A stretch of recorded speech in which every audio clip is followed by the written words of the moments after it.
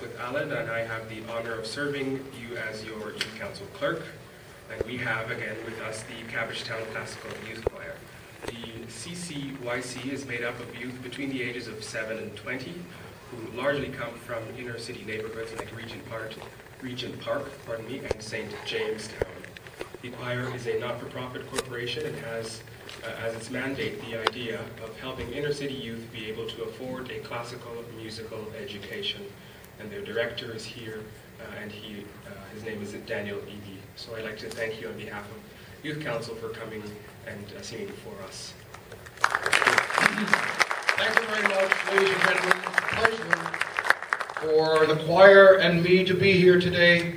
We're delighted to have been offered this opportunity.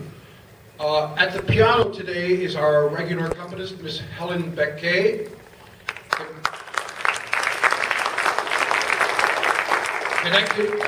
Conducting the choir is Lena Vasilkova. And we will have the pleasure of singing two of our standard repertoire for you, catchy tunes, and very appropriate for the occasion, the Battle Hymn of the Republic, and This Little Light of Mine.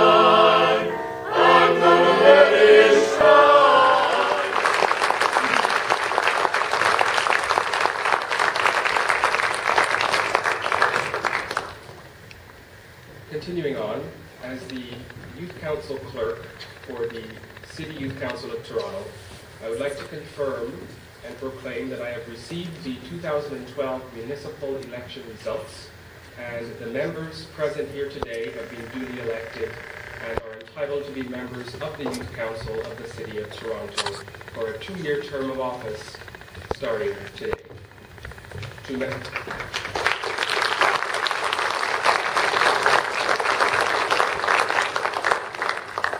To members of the Youth Council, I extend on behalf of the Managing Director and the administration our congratulations to you.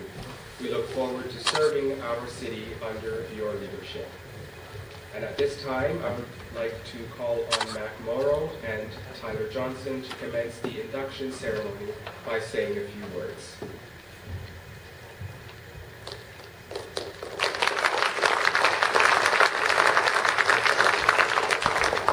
Good morning, friends, colleagues, youth councillors-elect, Mr. Clerk, Mr. Managing Director, and distinguished guests. On behalf of the Board of Directors and the administration, I want to take this time to extend appreciation to a few people.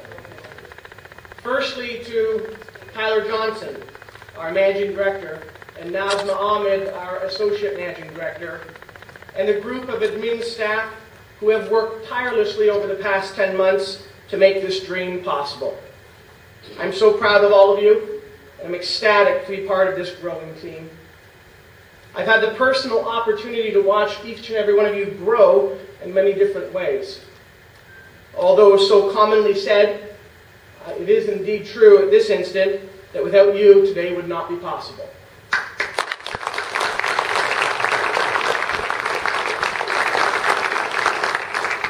Secondly, to the many supporters, sponsors, affiliates, and our advisors who have stood by this team for the past 10 months and who have provided them with valuable advice and guidance, also making today possible. I thank you too.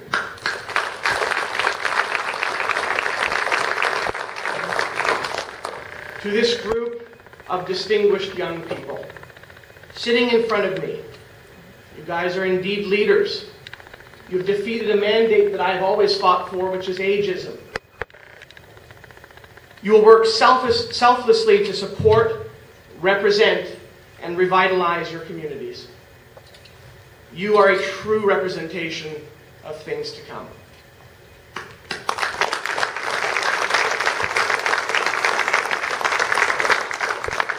And finally, the many family and friends, constituents and colleagues of these elected youth councillors, you've played an amazing role in the development and growth of these young leaders.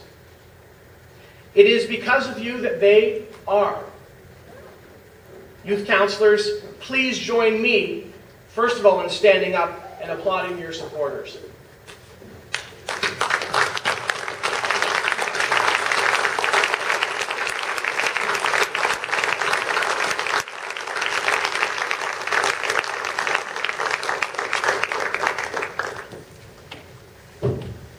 Margaret Thatcher once said, "Disciplining yourself to do what you know is right and important, although difficult, is the high road to pride, self-esteem, and personal satisfaction."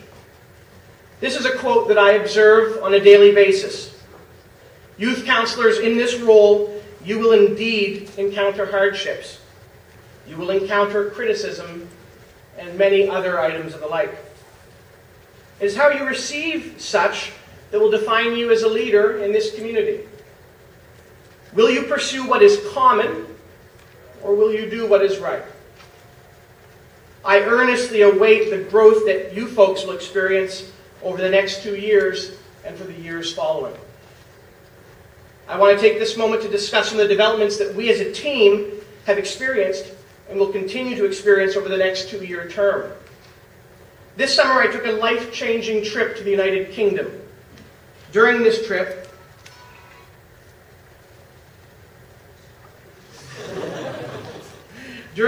I had the opportunity to meet with several youth organizations and youth councils spanning from the north of Scotland to the south of England.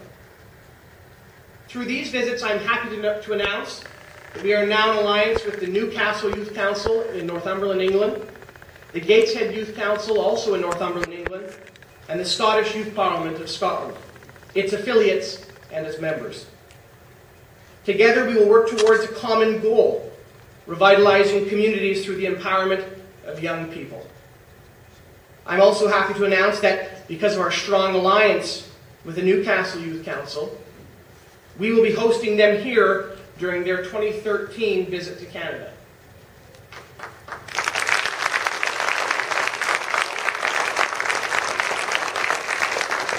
We're also in the process of planning a joint video conference between the CYCTO and the Newcastle Youth Council in the following 3 months. In addition to our international alliances, we are excited to begin our diversification program, which will see the expansion of this CYC into other Canadian municipalities. I trust that I have the support from each and every one of you when I say that these are exciting times for this organization.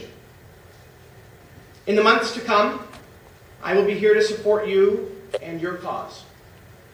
So long as you folks commit to an agenda centered on transparency, accountability, and doing what is right for your community.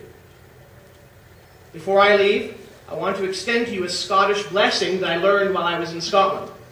Now, I'm not going to try and say it in Gaelic, because I would butcher it, but in short, great health and every good blessing to each and every one of you.